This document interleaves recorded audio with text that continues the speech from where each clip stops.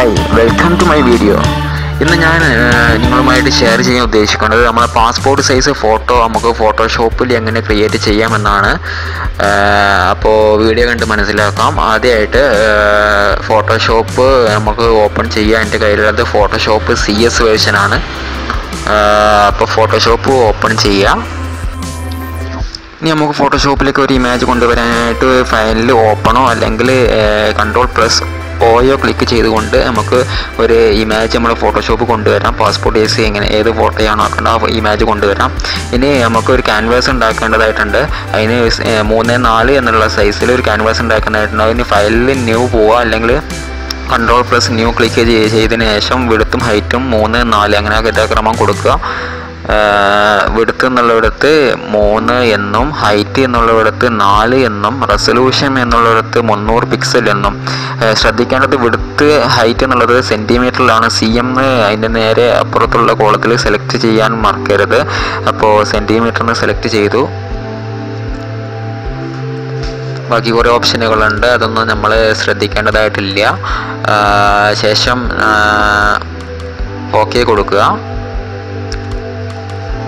ഇനി നമുക്ക് ആ ഇമേജ് ഇപ്പോൾ നമ്മൾ പുതുതായിട്ട് ക്രിയേറ്റ് ചെയ്ത ക്യാൻവാസിലേക്ക് ഡ്രാഗ് വലിച്ചിടുക. ഞാൻ വലിച്ചിട്ടിരിക്കുകയാണ്. ഇനി നമ്മളുടെ ഈ ക്യാൻവാസിനനുസരിച്ച് നമ്മൾ പാസ്പോർട്ട് സൈസ് ഫോട്ടോ എങ്ങനെയൊക്കെയാണോ വേണ്ടത് എന്നുള്ളതനുസരിച്ച് വലിച്ച് നീട്ടിയൊക്കെ 4 സൈഡും ഡ്രാഗ് ചെയ്ത് വലിച്ച് നീട്ടിയാണ്ടൊക്കെ നമുക്ക് റീസൈസ് ചെയ്യാം. ക്യാൻവാസിനനുസരിച്ച് ആ ഫോട്ടോ റീസൈസ് ചെയ്യാം.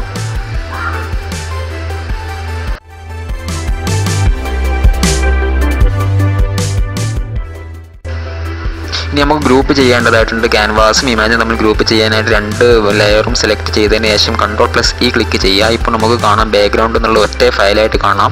സൈഡിൽ നമുക്ക് കാണാവുന്നതാണ്. നമ്മൾ ശ്രദ്ധിച്ചിട്ടുണ്ടോ, നമ്മളെ ഫോട്ടോക്ക് ചുറ്റും ഒരു ബോർഡർ ഉള്ളതായിട്ട് കാണാം. അതിന് ഫയലിൽ ന്യൂ പോവുക. ഇങ്ങോട്ട് ഒരു പുതിയ ക്യാൻവാസ് ഉണ്ടാക്കുക.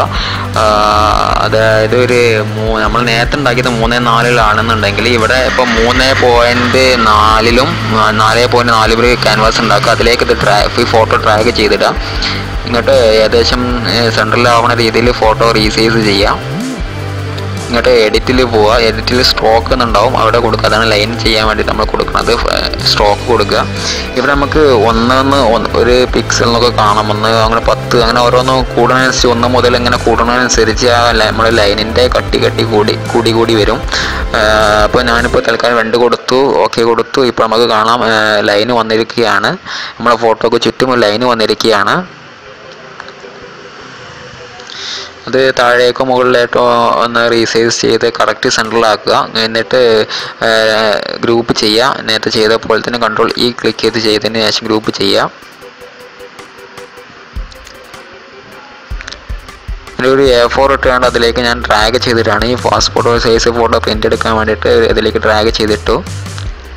ഈ ഫോട്ടോ കട്ട് ചെയ്യാൻ വേണ്ടിയിട്ട് നമുക്ക് ഒരു സ്ട്രോക്ക് കൊടുക്കേണ്ടതായിട്ടുണ്ട്. നേരത്തെ കൊടുത്ത പോലെ അതിന് എഡിറ്റിൽ സ്ട്രോക്ക് കൊടുക്കുന്നു. സ്ട്രോക്ക് കൊടുത്തു കഴിഞ്ഞു.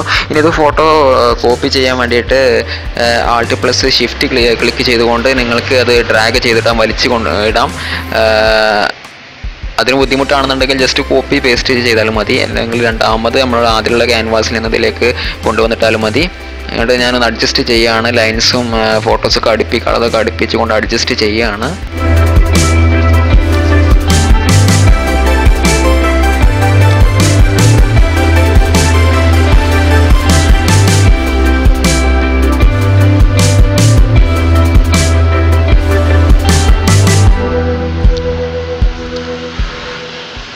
ഫോട്ടോ മാക്സിമം അഡ്ജസ്റ്റ് ചെയ്യുക. ഇപ്പോൾ പ്രിൻറ്റ് ചെയ്യാനുള്ള രൂപത്തിലാക്കിയിരിക്കണം ആ ഫോട്ടോ. ഇനി നമുക്ക് നിങ്ങളുടെ കയ്യിൽ പ്രിൻ്റർ ഉണ്ടെന്നുണ്ടെങ്കിൽ നിങ്ങൾക്ക് സ്വന്തമായിട്ട് തന്നെ നിങ്ങൾ പ്രിൻ്ററിലൂടെ നിങ്ങൾക്ക് ഈ ഫോട്ടോ പ്രിൻറ്റ് ചെയ്ത് പാസ്പോർട്ട് സൈസ് ഫോട്ടോ നിങ്ങൾക്ക് ഉപയോഗിക്കാവുന്നതാണ്. ഇതിന് പ്രിൻറ്റ് വിത്ത് റിവ്യൂ എന്ന് ക്ലിക്ക് ചെയ്യുക. പ്രിൻറ്റ് കൊടുക്കുന്നതിന് മുന്നായിട്ട് സ്കെയിൽ ടു ഫിറ്റ് മീഡിയ അങ്ങനെയൊന്നുണ്ടാവും. പക്ഷേ അത് നിങ്ങൾ കൊടുക്കാണ്ടിരിക്കുക മാക്സിമം. കാരണം അത് നിങ്ങൾ ടിക്ക് കൊടുത്തു കഴിഞ്ഞാൽ നിങ്ങൾക്ക് ഈ ക്യാൻവാസിനനുസരിച്ച് ചിലപ്പോൾ ചെറിയ വ്യത്യാസങ്ങൾ, സൈസിലൊക്കെ ചെറിയ വ്യത്യാസങ്ങൾ ഉണ്ടാകാൻ സാധ്യതയുണ്ട്. അപ്പോൾ നിങ്ങൾക്ക് നിങ്ങളുടെ സ്വന്തമായിട്ട് പ്രിൻ്റർ ഉണ്ടെന്നുണ്ടെങ്കിൽ ഒന്ന് ഇതിലൂടെ പ്രിൻ്റ് ചെയ്ത് നോക്കുക. അപ്പോൾ എല്ലാവർക്കും വീഡിയോ ഇഷ്ടമായെന്ന് കരുതുന്നു. താങ്ക്സ്.